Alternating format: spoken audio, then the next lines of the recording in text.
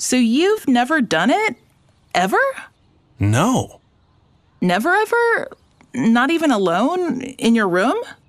Nope, I've never done it with anyone or alone. I just don't like to dance.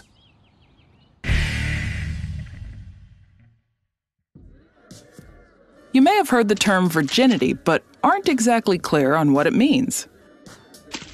Historically, the word virgin was a term used mostly to describe a girl who had never had sex, since purity was considered more important for girls than guys. Back then, and still today, some people believed that you could tell if a girl was a virgin because her hymen wouldn't be broken. The hymen is a thin tissue that can cover part of the vaginal opening and is located about ½ an inch inside of the vagina. But not all girls are born with a hymen. And the hymen can also break from other things like using a tampon or riding a bike. Today we know that no one can tell if a person is a virgin just by looking at them, or even from a medical exam, and we recognize that the decision of whether or not to have sex is important for people of any gender.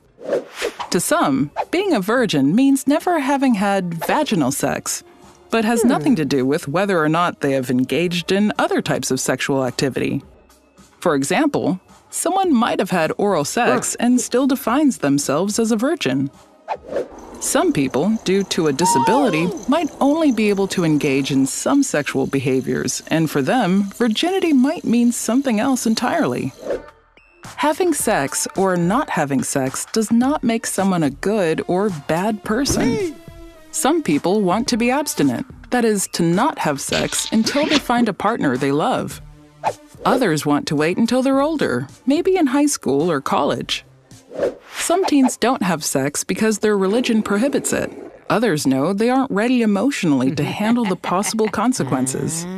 Everyone is different, and each person's decision should be valued and respected.